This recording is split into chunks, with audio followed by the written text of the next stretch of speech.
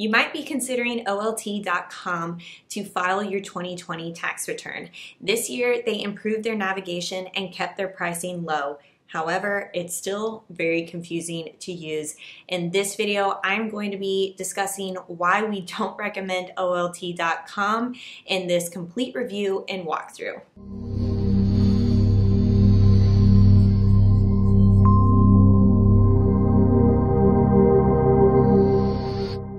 Hey guys, it's Justine with the College Investor Investing and Personal Finance for Millennials.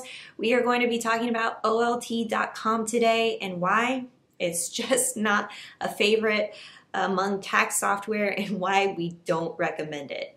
So your first question might be, is it free to file your tax return using OLT.com? Yes, it really is free to file your tax return using OLT.com, regardless of your filing status, what credits or deductions you claim on your tax return.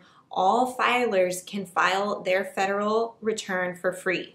The only gotcha here is you will need to pay for that state return, and that's an additional $9.95 per state.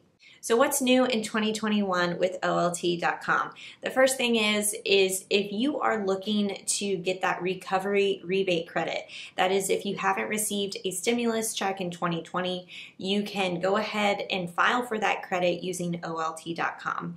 In addition, they've improved their icons to better direct users towards different features.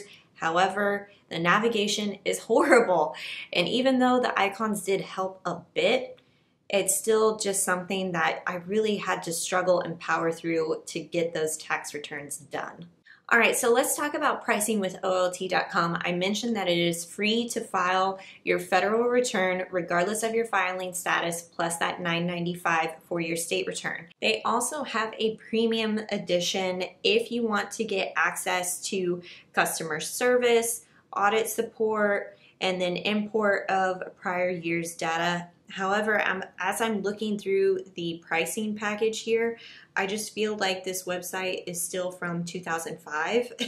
And so my confidence in picking something like this paid pricing, this paid plan, just doesn't seem to be as good as something that I would find on H&R Block or TurboTax, for example, or even other bargain tax software like TaxHawk or TaxSlayer. So because you can file your federal return for free, no matter what your filing situation is, there's really not a whole lot of pricing plans, different pricing plans that you pick with OLT.com. Really what you're going to get with that premium package is just access to that audit support and the customer service line in case you have questions. But let's go ahead and jump into the actual tax software, and I'm going to show you why this thing just does not work for your taxes. Okay, so once you create an account, you're gonna have to put in your information, and they have some icons here that kind of directs you to where you need to go, but you're going to fill out your general information, social security number, your name, birthday, occupation, and then click save and continue. All of this information that I'm showing in this tutorial is just fake for the sake of the tutorial, but you'll want to go ahead and put in your real address, city, state, zip, all of that good stuff. Then we can go back to account summary and then start my 2020 return. Then you can select your return type. Now, what I don't like about this is that typically you're just guided through a very easy user experience on other tax software, but you'd have to know exactly what a Form 1040 is, or the 1040NR, 1040X. So they do have general descriptions for them, but I'd rather them just say, oh, you're a W-2 income earner. This is exactly where you need to go. So before we can even get inside the main dashboard, we're already being prompted with the upgrade for the premium edition or the free edition, which is what we want to continue with. You're going to see this left-hand menu navigation where you're going to go through federal, state, review. Not quite sure what this extension is, but it looks like I can't even click on any of these buttons before getting into maybe some of this information. Let's see.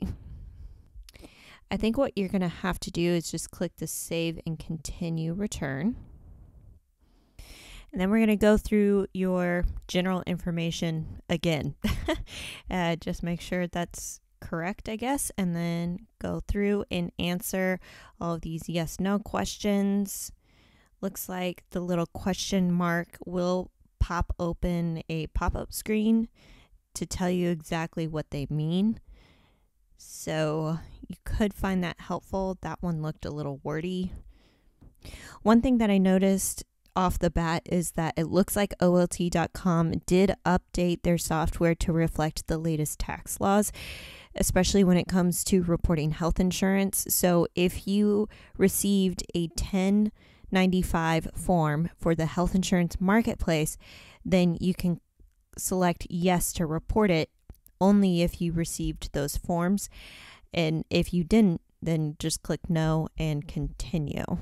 Okay, then you're just going to go through your regular filing status questions. If you need help, it looks like they do have these pop-up boxes with what filing status will you use? I'm not sure. Help me to decide. And then it looks like the pop-up is actually coming from irs.gov. So it's not even coming from OLT.com. And they're going to direct you to the IRS, which can be a little confusing to go through, especially because they're going to use tax jargon in this. And if this is your first time filing taxes on your own, or you just need more guidance, I don't think you're going to get this from OLT. Right, then you're going to answer some additional information.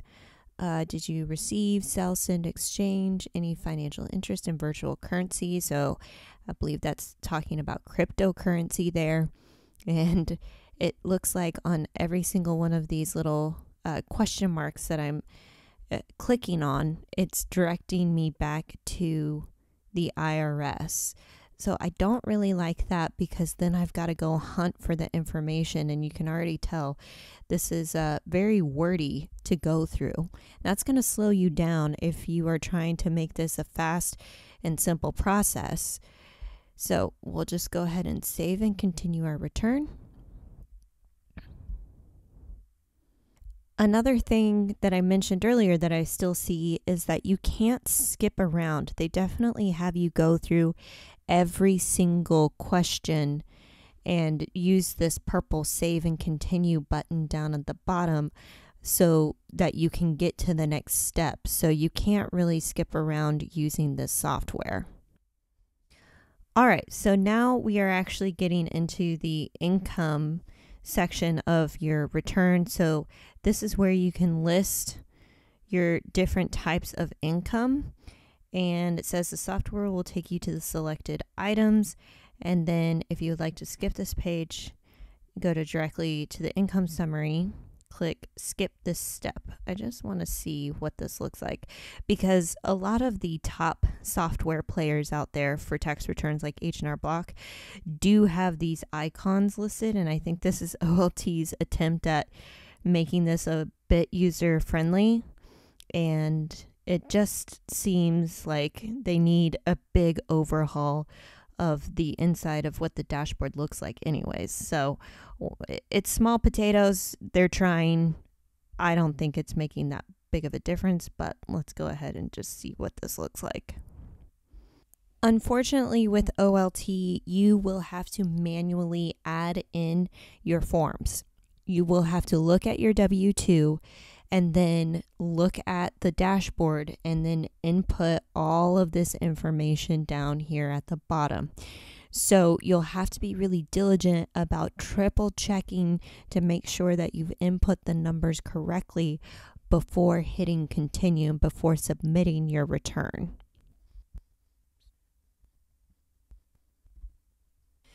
Okay, once you've added in your W-2, then you can go through and add any other types of forms that you might have, such as a 1099 INT form, 1099 div form. Those are pretty popular if you have investments or bank accounts in which you've earned interest.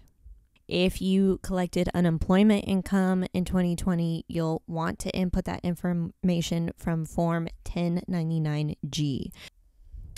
Now, some common types of adjustments that you might experience include having a health savings account, or maybe that student loan interest deduction. So again, they're putting this in a nice icon format for you to look at. So it does help break things up visually, but I still feel like this is super clunky and it's very slow for me to get through each of the windows in each of the sections to file my return. Also, I noticed that I haven't received an update here in the left-hand corner of what my expected refund should be. So unless it's something that I input in my W-2 just isn't measuring up, I don't think this is right. Okay, so after you do those adjustments, add in those different forms, you're going to come up to the summary page. And then you can click on the show more buttons just to show exactly what forms you may have. And then you can start those forms and go all the way down to done with adjustments. Then you can go through your different deductions. What I like about other software is that based off of what you've put in terms of income and then your other deductions, a lot of times they'll just tell you what they recommend, the standard versus the itemized. This is just having you make that decision on your own, which I do like when I have some self-guidance when it comes to filing my taxes on my own. Here, you would have to know to choose the standard deduction. A lot of folks are going to fall into those child and dependent care expenses or the child tax credit. So if that's you, make sure you just click on this drop down and make sure that you fill out the form. Now, I'm using this example as a single with no dependents, so we'll just go ahead and click Done with Credit Summary, and then take a look at the taxes summary here. So I know that we are in the federal section. This is where I feel like it gets a little confusing because this general taxes section I've never seen before, and it seems a little vague. Maybe that's just because I don't know enough about tax code to understand what's going on there, but let's go ahead and click Done with Taxes. I can tell you though, as I'm going through each of these sections, I don't have a lot of confidence that I'm doing this right. It feels like I kind of have to guess to see that I'm inputting the correct forms and guessing whether or not I should fill out certain sections or not. So it's not very intuitive using this platform. All right, so once we hit the recovery rebate credit, this is where you can input whether or not you received your stimulus check. Most people did receive a stimulus check, so you're going to click yes. If not, then you can report that and request that as a credit on your tax return. You're going to enter your amount, and then you're going to hit up this list of other forms. So it's just a list of more forms that you have to go through, and it's not clear whether or not you should actually start all of these different forms or if you just save and continue. Now, because I'm just a W-2 income earner and I'm just adding a very simple form into my tax return, I'm going to skip all of these. But if you didn't know to skip this, you could be wasting a lot of time just going through these forms unnecessarily and adding to your tax return experience, which is not fun.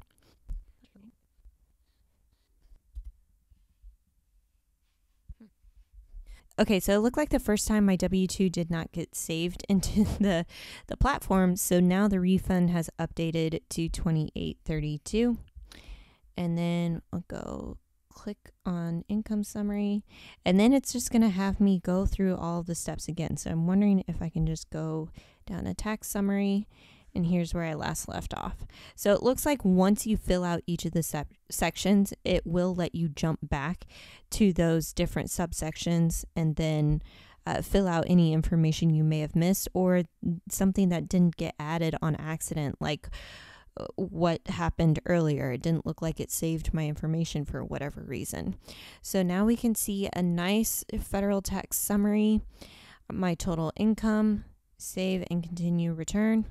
Okay, then after you fill in your federal information, you're going to fill in your state information, and typically that information is just going to be copied over from federal over to your state, and then you are going to go through all of these prompts. And again, you can see how the mouse just grays out, so I can't click on any of these sections until I actually go through each one of them. Once you have everything filled out, then you're going to come across the filing summary page ready to e-file. I just don't have any confidence in the way that this was set up, that I was able to understand each of the sections, and that's why OLT.com does not make the list of recommendations for filing your tax software for 2020. So you really have to understand the tax code with OLT.com and just know what you're doing in regards to tax returns. We just found this extremely wordy, clunky, and they were using a lot of tax jargon. And for somebody who isn't a CPA and didn't study a whole lot of accounting basics, you want to be able to get that from your tax software, and OLT.com just does not cut it. If you're wanting bargain software, you're better off looking at things like TaxSlayer or Credit Karma Tax, which offers free packages and you get a better user experience. If you want a paid feature and you really want to go premium, then you're best looking at H&R Block or TurboTax. Don't forget, before you make a decision on where to file your tax return online, we cover a complete series of tax software reviews on the website, so be sure to check out all of those reviews at thecollegeinvestor.com.